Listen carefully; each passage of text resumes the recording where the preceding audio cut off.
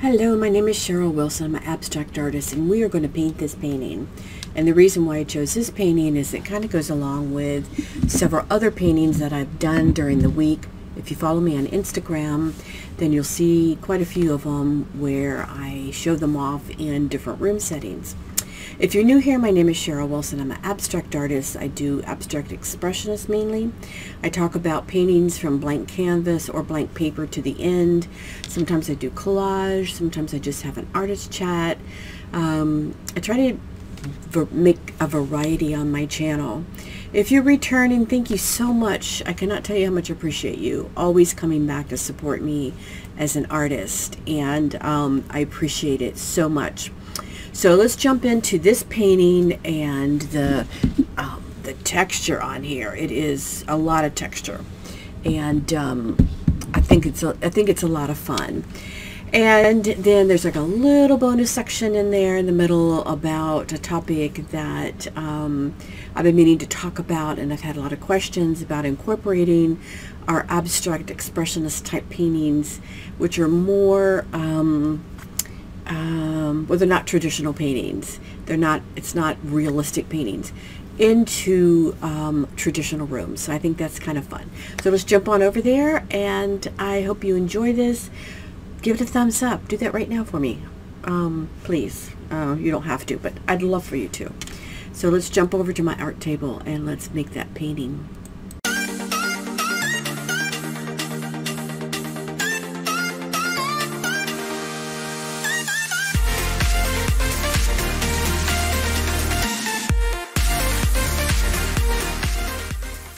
About what I've been doing this week, and it's the same style of painting that I've been doing, but I just got a little bit thicker, and I'm going to show you one that I just think is incredible, because that is going to be one I'm going to show you the technique of how I did it.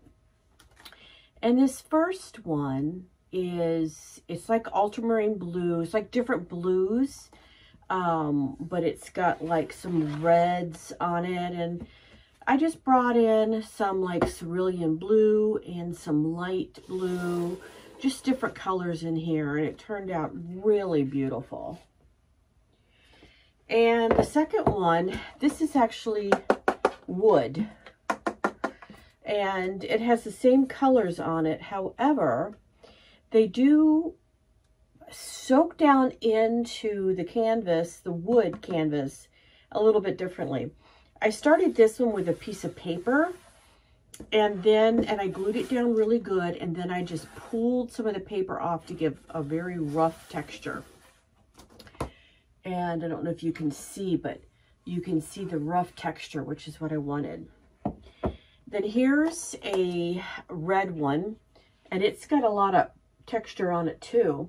This is a 8x10, and very simple canvas. But I was just kind of playing with the texture, and that's when I came to this one. And the texture on this is very, very thick. Let me see if I can turn it sideways here. There's just a lot of texture on this one. And this is 11 by 14. And this is what I wanted to show you, the process that I created this one.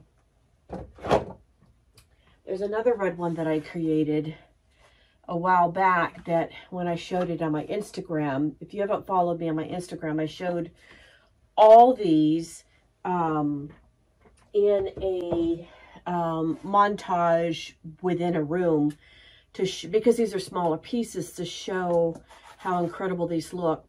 In fact, a little bit later in this video, I'm going to show you how you can incorporate modern abstract expressionism, what I do and what a lot of you are doing, into even traditional rooms. And when I worked in the gallery off at like a studio residency, one of the questions I got asked is, how do I fit my art in a room? And so I would sit down with them, and I always had a book. I had my art, and then I had a book, and I had different rooms, and I showed them.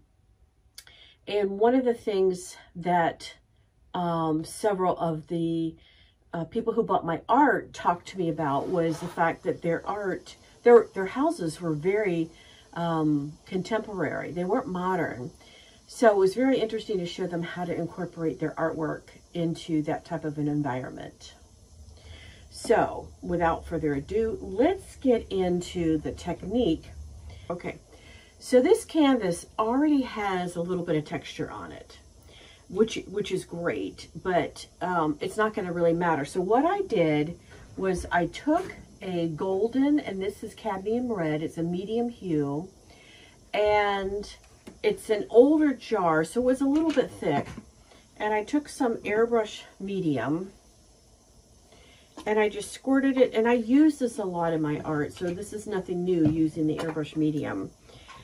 But when your paint gets thick like this, adding some airbrush medium can really add a thinness to it. So I'm using a palette knife, and this is very thick paint. So I'm adding the paint onto the canvas. It's coming out almost like peanut butter. Very thick. You could use any color, but I'm using red because I'm in a red mood right now. So just spreading this and covering up.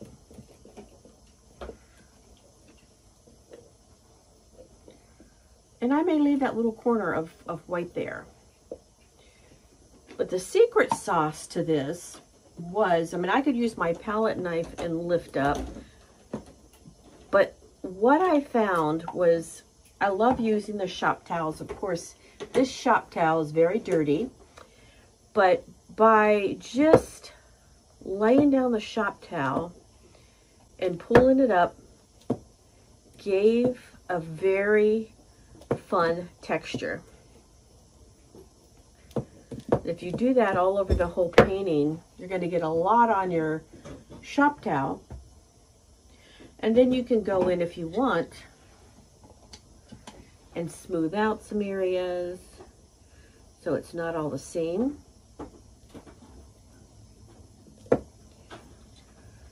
But the shop towel brings a different quality than even the palette knife, and I really love how the shop towel brings up the paint here. So let me bring this closer to the camera so you can see if I turn it sideways, but you can see how beautiful that looks.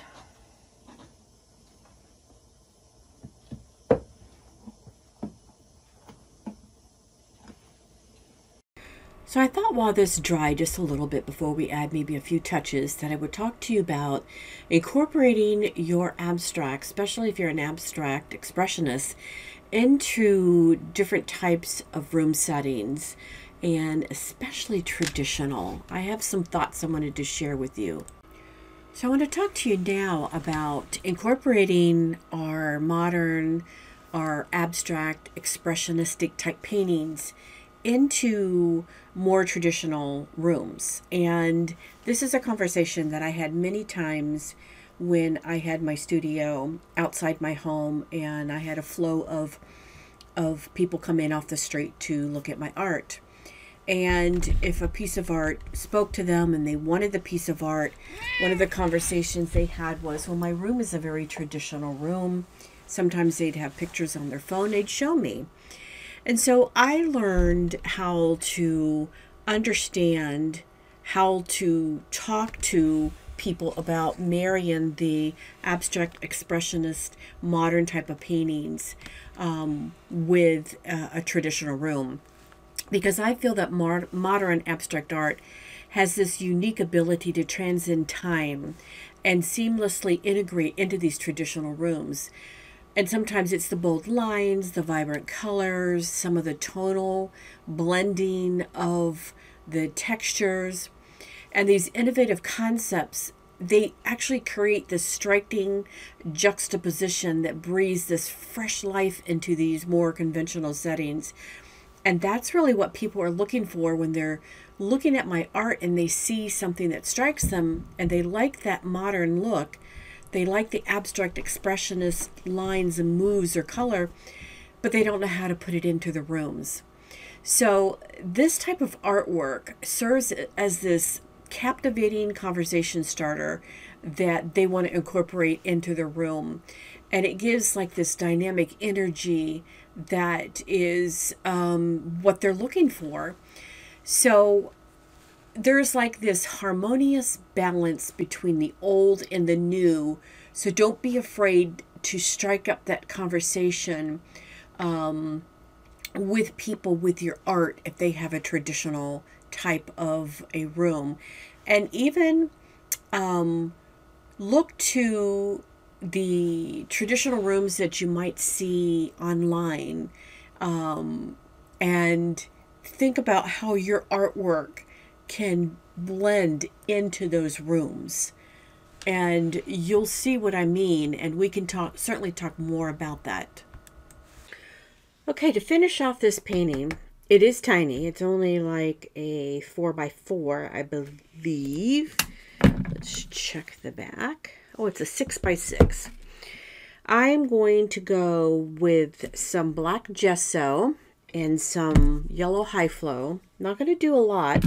I got a little spot down here of like different type of a value just to add interest. And so I'm going to just add a little bit of yellow to kind of make it into like some of the other paintings I have. This is a lot more textured. So this is adding just a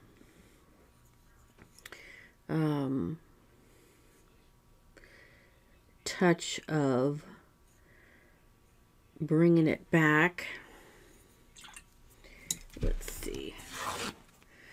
Don't like that. So let's, still a little bit wet, which is okay. And the black gesso, I think what I want is just I love this black gesso. It's kind of very somewhat thin. I'm going to add that maybe just up here, and maybe just 2 dots down there. Didn't mean to get that. I am messy today. Didn't mean to get that there. It dripped on my brush. So let's see, maybe a little more. No, maybe. Yeah, I just did a little sprinkle of yellow on there. And that's it. I don't want to oversaturate this painting because it's small, and the purpose is for it just to be a little bit different. So that's about all I want on this. And I will let this totally dry, and I think we're done with the painting to go with, you know, some of the other paintings that I've been creating this week. So I hope you enjoyed this. Just the whole concept of bringing in like a little new style in the painting, and it was fun to talk about incorporating these abstract expressionist type paintings into different rooms, especially the traditional rooms. And so I enjoyed this week, and I hope you did. So thank you very much for watching my video with me. Give me a thumbs up if you wouldn't mind. Leave me a comment if you enjoyed this. But thanks for coming back with me. Just at the end, I want to mention the subscription. We've had a lot of fun. The last week, I just put out a video on composition part 1, more composition based on not the traditional compositions that you might see out there, but more for those of us that do abstract and more abstract expressionist type. And then I'm going to be doing the second part of the video of finding your voice. This is all ongoing. It's not something that, you know, listen to 1 or 2 videos and you've got it. But the second part is going to marry from the first part, where I talked about some of the things that mean a lot to you and things that you love, that you see. And I had the membership go out there and grab some of the ideas and things. And this second video is going to take the second half of it and put it together. So I think it'd be really interesting. And I provided a 20-page document that was free of charge, so those are in the membership. So it's well worth the $9.99 a month. You know, if you don't want to join my membership, great. Thank you for being a part of my community. But if you want to dive deeper into some of these topics, I'd love to have you over there. You can join and unsubscribe to the membership at any time. But I'd love to have you over there. I'm really enjoying all of you, each one of you. Thank you for the supporters that are there to support me. And the artisans are ones that are going to do a deep dive. I say I give homework, but you don't have to do it. But it's kind of like some things to do to help you progress in your journey. So other than that, thank you for being a part of my world with me, and